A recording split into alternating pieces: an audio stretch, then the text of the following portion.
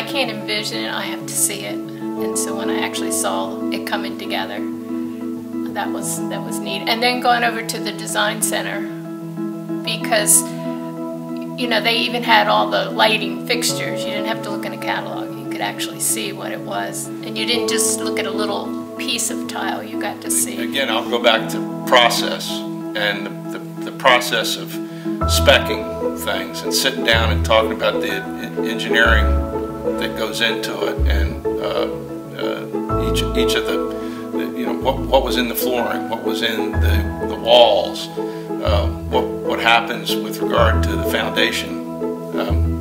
I dig into that.